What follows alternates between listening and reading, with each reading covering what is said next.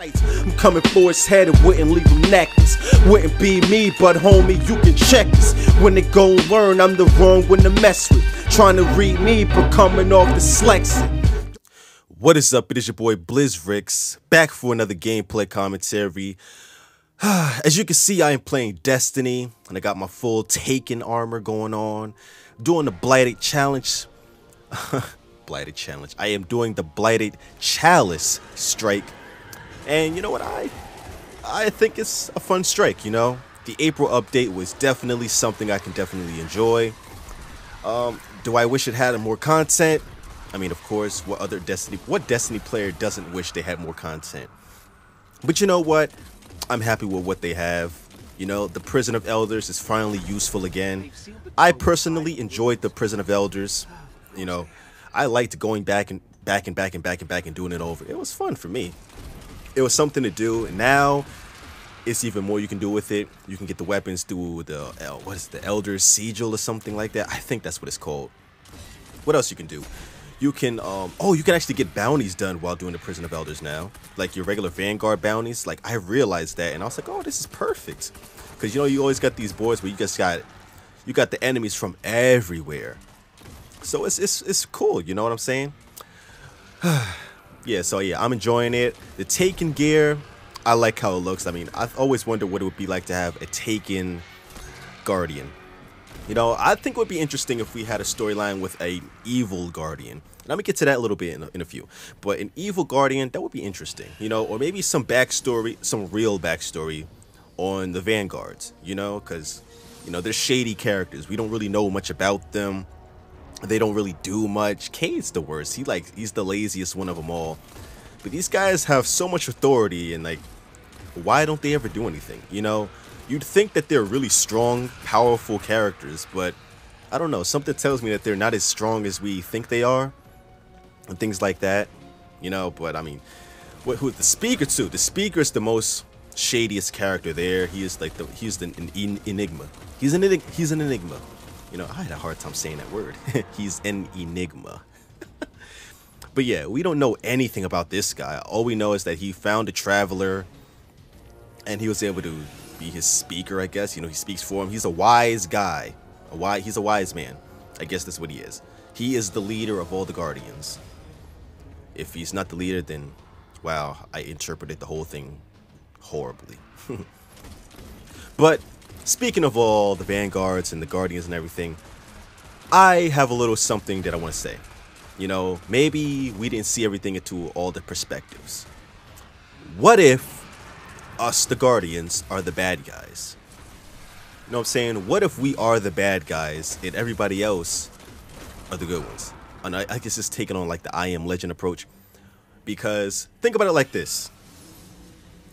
It starts us out as, you know, dead guys. You know, we're dead, and then we're brought back to life by the ghost. Now, we start off by running around. The first thing we do is pick up a weapon and we shoot at the bad guys, the quote-unquote bad guys. First thing we do is you shoot at them. And now you're thinking, okay, yeah, but that's survival. And, you know, you could be right. That is survival.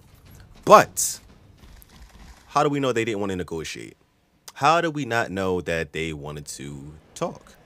I mean, for all we really know, those guys should just be, you know, regular explorers. They're trying to rebuild the land. You know, of course, they're militarized. I mean, who isn't militarized nowadays? Now, we take it further. The Guardians. Powerful, powerful beings. These guys have all these kind of abilities. You have warlocks. You have hunters, you have titans. The titans, they're really strong. They're the juggernauts of the group. You have the warlocks. These guys have the ability to manipulate things around them.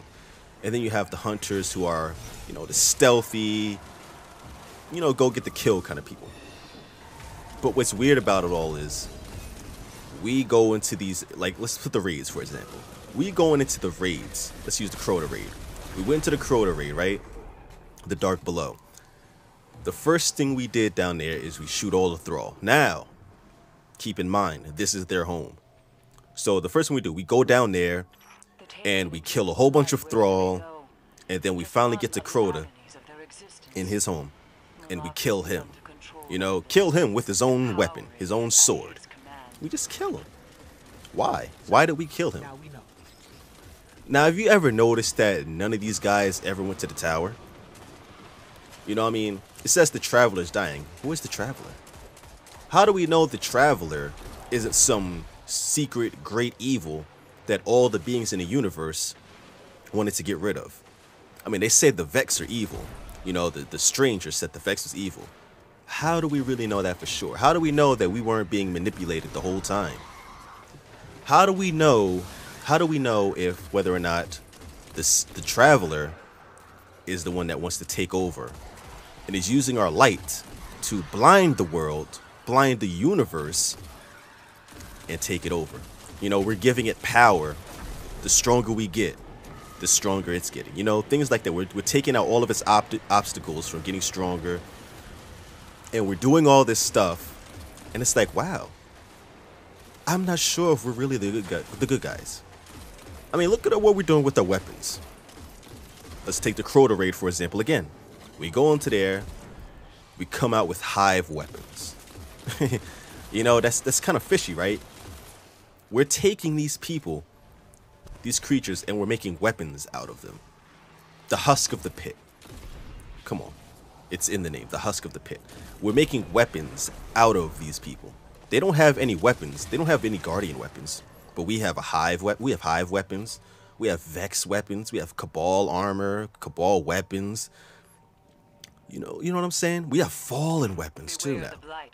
We have so many of this stuff, and we're trying to figure out, are the Guardians really the good guys? The Blight is the black goop, right? You know, it makes you wonder, right? What is that stuff anyway? No other creature is making Guardian weapons. Have they killed Guardians? Of course. Why have they killed Guardians? The Guardians have all been trespassing. The Vault of Glass. Home of the Vex, apparently. That is their home. We went in there. Well, actually, no. The original people went in there.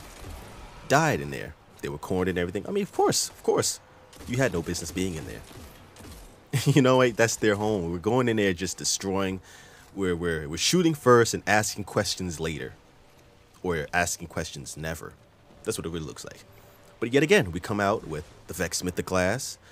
The, what's the scout rifle? I forget what it's called. The Vision of Confluence. You know, we're making weapons out of these creatures. And you wonder why we're the most feared in the universe. I mean, like, you can argue that we're not the most feared. You know, Oryx was the most feared. Crota was feared. Beware, Guardian. Are you sure? The blight will drain Because your look at strength, this. your The speed. Taken King has only come None around Malak dominate because this we shrine. killed Crota. I mean, it's only natural. I mean, what parent wouldn't be upset that someone has killed their child with their own weapons at that? So of course he's gonna come around and gather up an army by force. I mean, he's a father on a rampage, so I don't really blame him. You know what I'm saying? I don't really blame him. Was it fun to do the raid and everything? I mean, yeah, of course, it was fun to fight him. But I mean, he's pissed, and he has every right to be. We're destroying his whole legacy and everything. You know what I'm saying? I mean, for all we really, I mean, these guys can't really speak to us. Oryx is the only one that actually had human speech. Everybody else, they just growled and roared. We have no idea what they actually want, and we're not even bothering to find out. If you ever really noticed that. There's no translations going on. The only translation there was from the Fallen. Now those guys, some of those came across as bad guys. These guys just ran around and just wanted to destroy. You know what I mean? Hey, I understand that. But I mean, are we innocent? No. I highly doubt that our characters are innocent. I mean, we probably started off innocent, but we were manipulated the whole run to do whatever the Vanguards and the Traveler and the Speaker wanted us to do. But I mean, you know, it's interesting to think like that. You know what I'm saying? I don't know if anybody else on YouTube has actually come across with this. I'm pretty sure I mean, I've seen things they wanted to say that the Speaker was a secret bad guy, and that would have been an amazing story to see how that would have turned out, to see him actually be the bad guy and we have to fight him at the end. That would be interesting. You know, I think they should run with that, because why not? I mean, it seems kind of weird just fighting the creatures, and we have no explanation of really why, other than Oryx. But I mean, hey, Oryx has come around to like erase everybody because we're all bragging around. We're bragging about killing Crota. And then, what do? We kill his daughters in the process. All 3 of them. And, oh, make it even worse. They're having a funeral for Crota. What do? We break in the funeral, and we steal Crota's soul. We steal the soul to do what? Cross over into the area to fight Oryx. I mean, if that's not the most disrespectful thing ever, I don't know what is. You know what I'm saying? What have these creatures done to us to deserve all of this? You know what I'm saying? We're really just abusing our power. We're trespassing in places we don't belong without permission, obviously. We're traveling everywhere without permission, and we're making weapons out of the limbs and blood and sweat and tears of these other creatures. And you wonder why everyone hates us. Oh man, it's just amazing, right? But then at the end, everybody has a common enemy in Oryx because Oryx is taking everybody. It would be nice to see him take, oh, well, actually not him now because technically he's dead now. But someone else has to come around and turn Guardian against Guardian. That would be very interesting to see. I mean, we have the Crucible. You can have Guardian against Guardian, but I mean, you know, bring the stranger back. You know, who are they talking to? What is their role? They should have more of that person in there. You know, because it's not really that person's not a guardian, but you know, they move like a guardian. They're not of the light. You know, they don't have any light. They're like dark guardians. You know, that would be dope. Dark guardians. I think that would be very interesting to see. Who knows? Maybe it will happen in the future. Maybe it happen for Destiny 2. I don't know. But don't you think that would be dope to see? I'm just wondering. But yeah, that is the gameplay commentary. That is just what I thought, you know, seeing the whole game into a different perspective. Hope you enjoyed that. Comment below, what do you think? What do you think about it? I want to know your thoughts. See you guys in the next one. I'm Bliz, I'm taken, and I'm out. Peace.